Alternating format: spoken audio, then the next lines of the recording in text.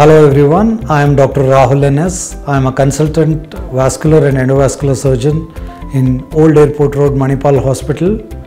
When I say a vascular and endovascular surgeon, the first thing which comes to a person's mind is what does this person specialize in, or what this doctor specializes in. Vascular and endovascular surgery is a branch of medicine which deals with the treatment of blood vessels with the ones all over the body except the one supplying the brain and the heart. Now, a vascular and endovascular surgeon is specialized in the medical management, that is through medicines, in the surgical management through open surgery, through interventions, that is minimally invasive or keyhole procedures, as well as hybrid procedures where both open surgeries and minimally invasive procedures are done simultaneously in the same patients. Now, when it comes to blood vessels, there are two types of blood vessels in the body. The arteries, which carry oxygen blood or good pure blood to all parts of the body from the heart, and the veins, which carry the impure blood back to the heart. So, the heart pumps good blood to all parts of the body, the impure blood comes back to the heart, subsequently goes to the lungs, it gets purified and comes back to the heart, and that blood is supplied to all parts of the body.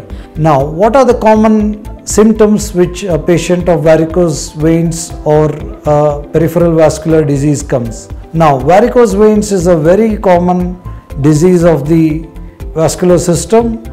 This happens in patients who stand for long, they experience calf pain, there is swelling of the limbs. Then the patient has increased or severity of the disease increases, there will be wound formation in the legs. Coming to peripheral vascular disease, this is the problem of the arteries where the narrowing of the arteries is seen. This can lead to symptoms of discoloration of the toes called gangrene. A patient might develop severe pain while he is walking, commonly seen in smokers. Diabetes contributes to the increase in peripheral vascular disease.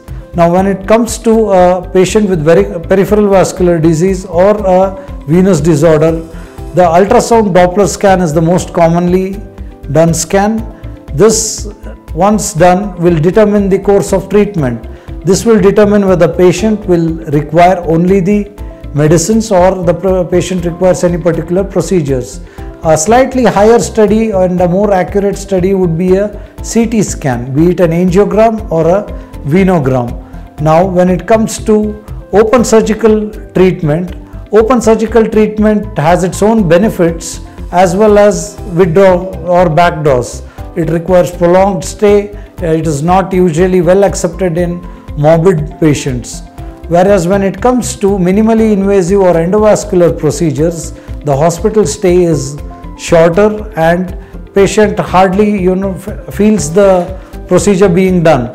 But the withdrawal or the backdraw of endovascular procedures is there is usually a recurrence rate which is higher than in open procedures. Now, vascular and endovascular surgery is not just about repairing the blood vessels and the diseases, it's also about post-procedure rehabilitation, where the follow-up is extremely essential. Usually an ultrasound Doppler scan is done as a follow-up. Regular lifestyle habitat is also important for a prolonged healthy vascular life. Thank you.